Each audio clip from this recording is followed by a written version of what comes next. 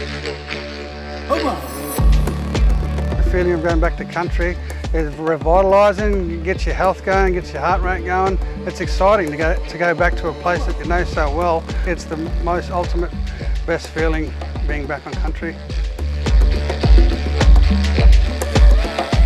Hello, my name's Mundraby. I'm a traditional owner belonging to the Mandingalbay Yidinji tribe. We're a part of the Mandingalbay Ancient Indigenous Tours. Sharing our culture creates relationships, and that relationship goes for many, many years. We may never see people again, but we'll always be in their hearts and minds. And they'll think back to when they were at Mandingalbay country. The Aboriginal people talked about their connection to the plant, the animal. They did a smoking ceremony that welcomed us to country. That was to let the spirits know that we have visitors.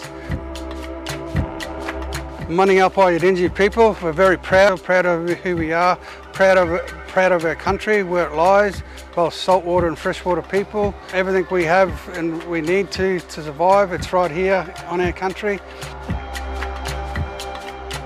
Water is like the ripple effect of dropping a pebble in a pond, and that ripple touches everybody.